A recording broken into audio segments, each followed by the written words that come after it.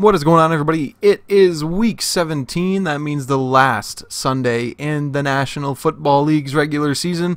We're a week away from the playoffs, and we've got some interesting matchups that will decide who gets in and who is left out in the cold.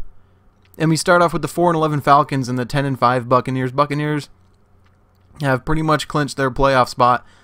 They should be able to pick up the easy win against the Falcons, solidify themselves as a wild card team, and unfortunately for them, they're going to have to travel on the road, so we'll see how that fares for Tom Brady and company.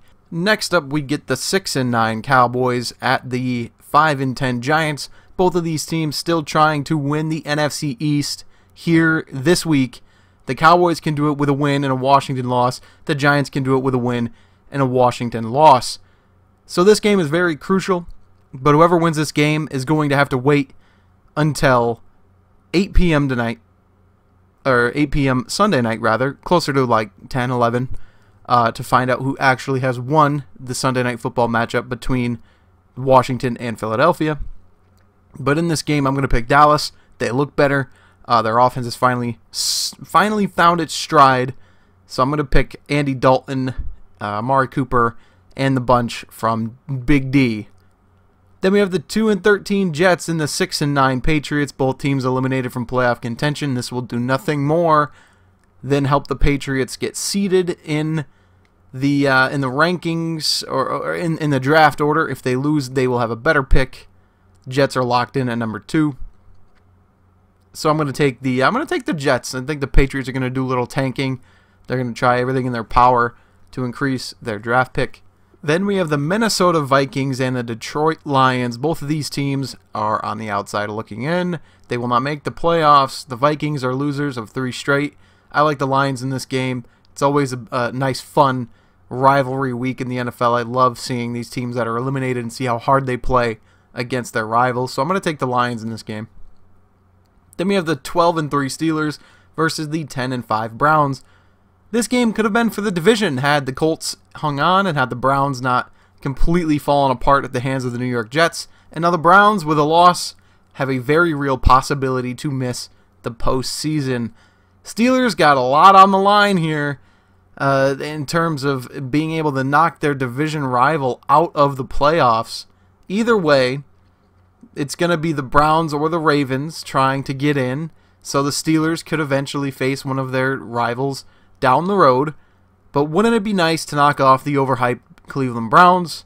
I'm going to pick the Steelers in this game. They might not even start their starters, but the way the Browns played against the Jets has got to make you believe that the Steelers, no matter who they throw out there, have a great chance. So I am going to pick Pittsburgh. Then we have the Ravens at 10-5 and the 4-10-1 Bengals. Ravens need to win, plain and simple, if they want to get in.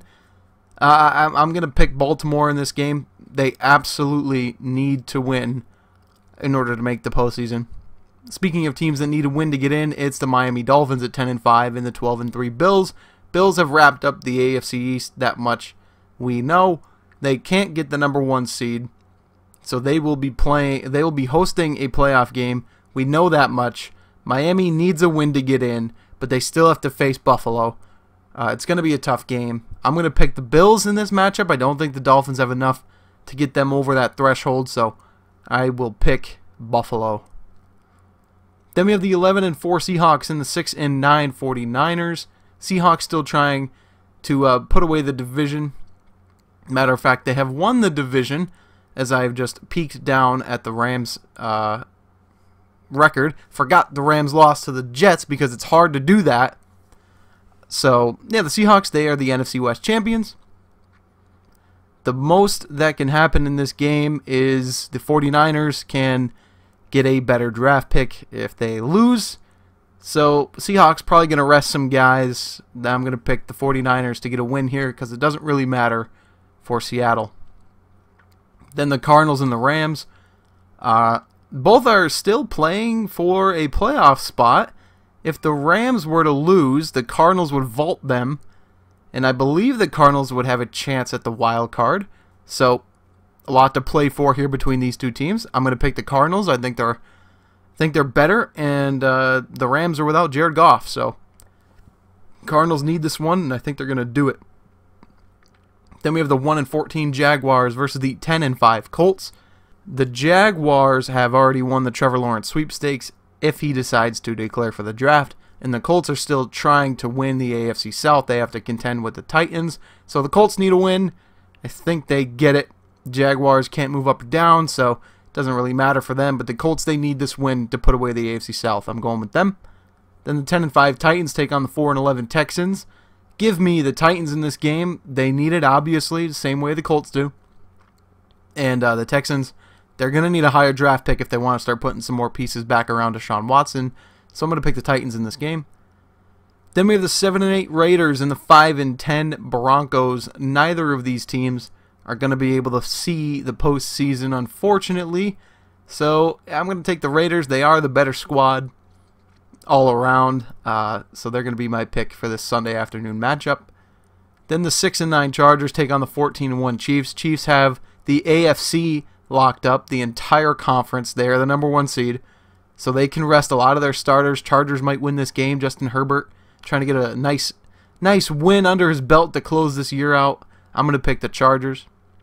The 12-3 Packers and the 8-7 Bears. Packers have a chance to nearly eliminate Chicago. The Bears win. They're almost in.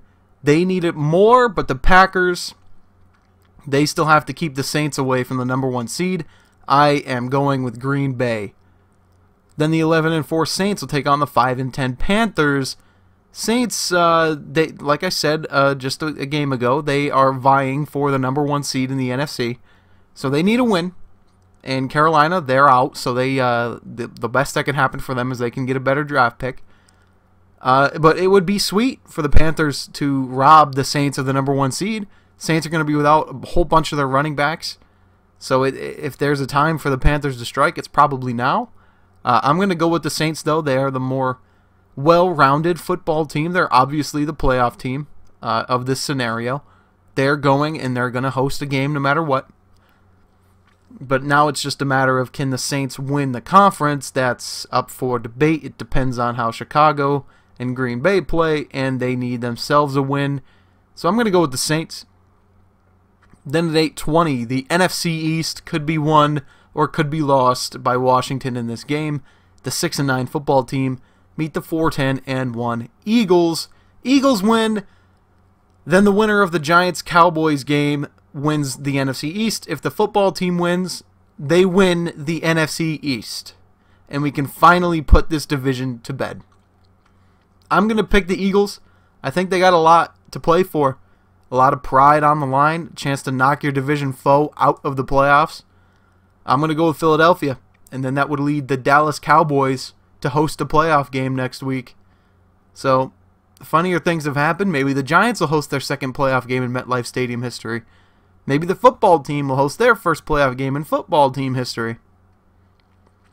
A lot riding on the line in a very interesting year. So, ladies and gentlemen, that'll do it. We've finally come to the conclusion of the 2020-2021 NFL season. Whew! Been a wild ride. Ups and downs, a lot of uncertainty throughout the year. Hopefully we're off to a better 2021. I know I am personally, so this is just, it's going to be fun. It's going to be fun to see how these games shake out. I hope that you enjoy watching. I hope your team wins. Unless your team is the Cowboys, then I don't like you and we're not friends. Outside of that, enjoy the games, have fun, stay safe. You know the drill. And I will catch you all next week for playoff football.